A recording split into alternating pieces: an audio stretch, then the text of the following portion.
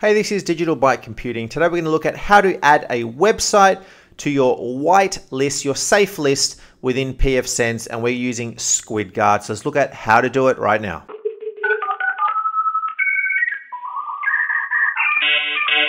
Here we are logged into Pfsense. So we're assuming that you already have Pfsense installed and configured, and that you have Squid Guard installed and configured, and also Squid as well. I do have other videos on how to do that, so do check those out before looking at this.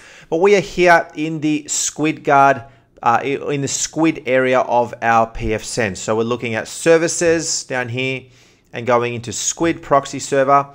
And in this area, I want to click on ACLs. All right, so I want to select ACLs. You've got some Squid access control lists, or ACLs.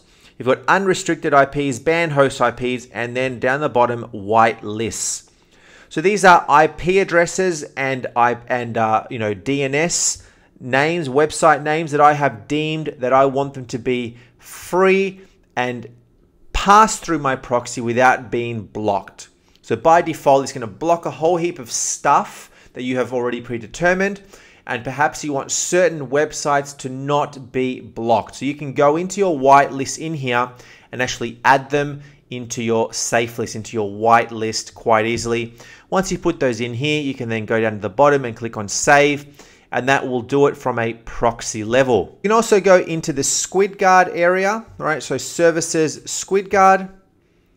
So now we can do it directly from the Squid Guard and go to target categories, and I can create a group in here of essentially allowed IP addresses or allowed web addresses.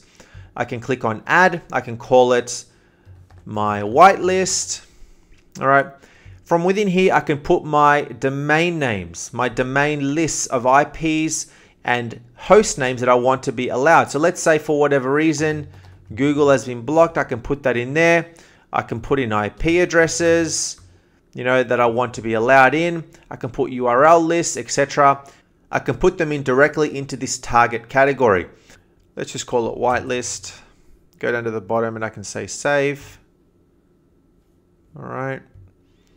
And then it's going to show up in here. So this is now a target category called whitelist, which has those URLs or those things that I want added to my whitelist.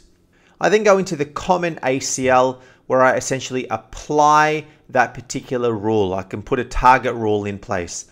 Click on the plus, and you'll see in here, I've now got a whitelist in place. All right, this is the whitelist that we just created. All right, we created that in here. I now can say whitelist.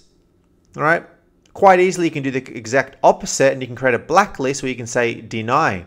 So we're going to say as a whitelist in the group whitelists, and then I can click on save, and that will do the trick. And once that's done, in your general settings, you obviously want to make sure that your Squid Guard is active and that you've started it.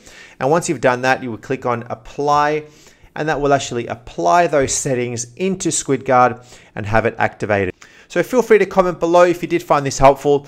Commenting does help me grow the channel and get the word out, and we'll talk to you next time. So if you found that video helpful, please like it and subscribe to my channel, Digital Byte Computing, just on the button there for more videos.